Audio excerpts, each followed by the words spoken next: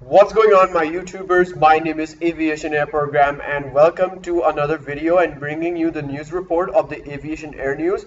And so Cathay Pacific spells own name wrong on new plane.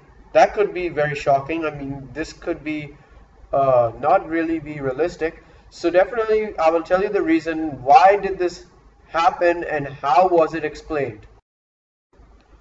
Let's explain why was the name spelled incorrectly. So definitely, the spelling was Cathay Pacific, Paciic on the side of the jet. So that could be the incorrect spelling of the airline's name. So this is really shocked because actually this is a joke on Twitter. The airline has made. So there was a joke on Twitter. So I think some people might think what this looks like. So definitely the eagle-eyed travelers spotted the mistake at Hong Kong International Airport and contacted the airline.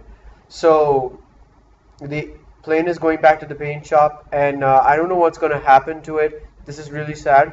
So I hope this plane will be returned soon or something like that. So thank you guys so much for watching my news report. I know it was good for you to see it. So let me know in the comments section below what do you think about this news report. So yeah, this is Aviation Air Program signing out. For more videos out and contents out. And yeah, one more thing guys, I made a playlist where I put my videos where I made it was my discussion videos, like talking about new aircrafts and everything. So I definitely made it on the playlist. I will copy the playlist in the link in the description of this video. So yeah, this is Aviation Air Program signing out. So yeah, and goodbye.